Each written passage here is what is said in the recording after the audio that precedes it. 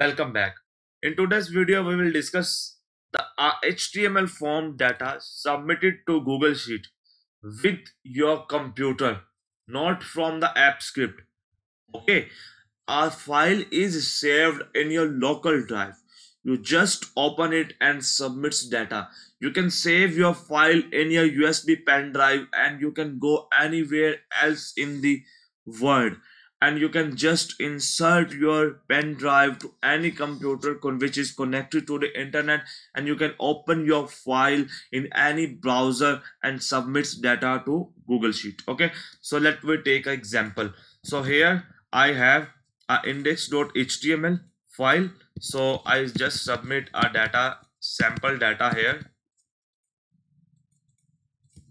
When I click on request a demo, the form is successfully submitted to our Google Sheet. You will see here the form is successfully submitted.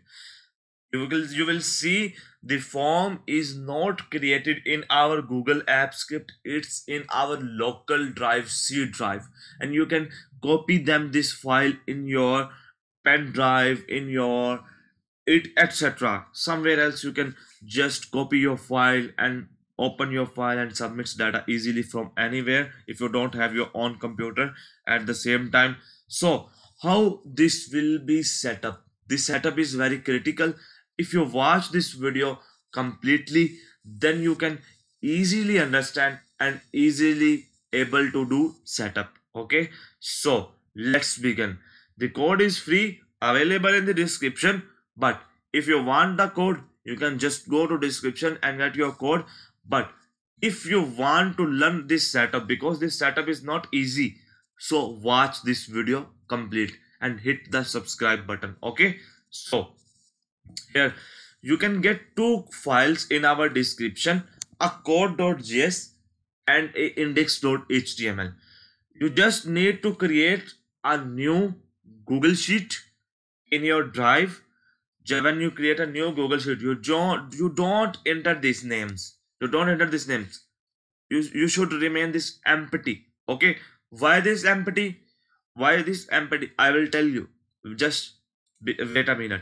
Okay, so here you will need to give a name to your sheet. If you don't want to give a name, by default it's a sheet 1. Okay, so you just click on extensions and click on AppScript and our code.js, copy and paste it here. Okay, so paste it here. So here you will need to verify that your this name is exactly matched to this sheet name. Okay, so here we will use a doPost method to submit the data from your pen drive, from your local drive. Okay, when you're connected to internet. Okay, so here I add a header. When header is date found, a date selection is occur. Okay, date selection will be come. Okay, so you will see. So just click on deploy, new deployment, and when you click on new deployment, click on anyone and deploy. When you click on deploy, so you will get a link. You will just copy this link and go to our index.html file. Okay, so when you go to our index.html file, just drop down and in the script section you will see a constant script URL.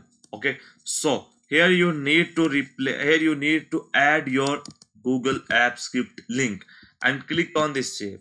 Okay, so why I say you don't need to write anything here, because the reason behind is that you can add unlimited fields. You can add unlimited fields, don't restrictions on it. You can add unlimited. Okay, so here you will see a field of first name. You can add middle name in the right time. You can add everything here. Don't restriction, don't initialize any variable in your code. Okay, so you must need this ID. Copy this ID and go to your Google Sheet and paste it here. If your this ID is exactly same with this ID, then your data is saved in your Google Sheet. Otherwise your data is not saved in your Google Sheet. Okay, so same here for the last name. just copy the ID and go here and just paste the last name. Okay, and same for the all. So here I have the last field. What would you ask? I want to add one more field. I just copy this. Okay, I just copy this, and I just copy this and just press enter and paste it here. And here I will add will a ans one. Okay, so here I will do it for the ans one, and I just copy this, and here you will see I will paste it here ans one, and just click on save, control S, and when I go here and you will see one more field is come here, and when I click on submitting sample data, so you will see when I click on request a demo, the form is successfully submitted. You will see the form is successfully submitted, but this value is not come here. Why? So you will need to go to here, and you will also need to name it the one, and also you need to text. Okay, so form control.